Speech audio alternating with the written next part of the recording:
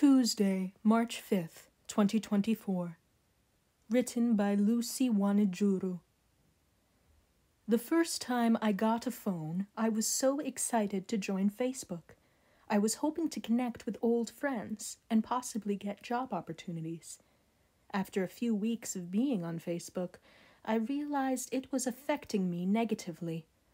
All the people we were friends with while young were posting about how progressive they had become. I admired them and even tried to reach out to them, but they could not seem to help. I wondered why they were ignoring me, and yet many of them knew my story. But I later came to realize that most people live a fake life on social media.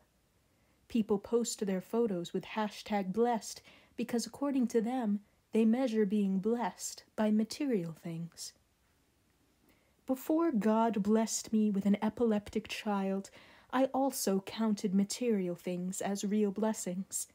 We all admire to have a good life where we do not have to struggle for food, shelter, or clothes. When I gave birth to my son, my perspective towards life changed. Every day that my son is alive, I count myself blessed.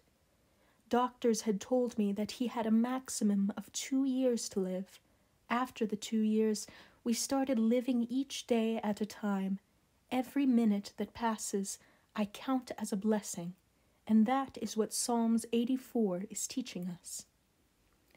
Psalms 84, verses 11 through 12. For the Lord God is a sun and shield. The Lord bestows favor and honor. No good thing does he withhold from those whose walk is blameless. Lord Almighty, blessed is the one who trusts in you. Blessed are those who praise God, who find their strength in trusting him. I always look back and reflect on the past. My journey has been painful and full of obstacles. The people I expected would help me failed, and when I came to a point where I thought this was the end, God gave me a new beginning. If you put your hope in God, he will never fail you, and blessed you shall be. 2 Chronicles, chapter 29, verse 11. My sons, do not be negligent now, for the Lord has chosen you to stand before him and serve him, to minister before him and to burn incense. My life has been full of challenges as a queer Christian, but I choose to forget the past and move forward.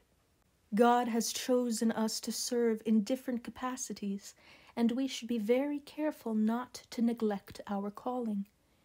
It was hard to accept that my child was differently abled. I lived in denial, praying for him to heal. But today I can post my son and say #blessed.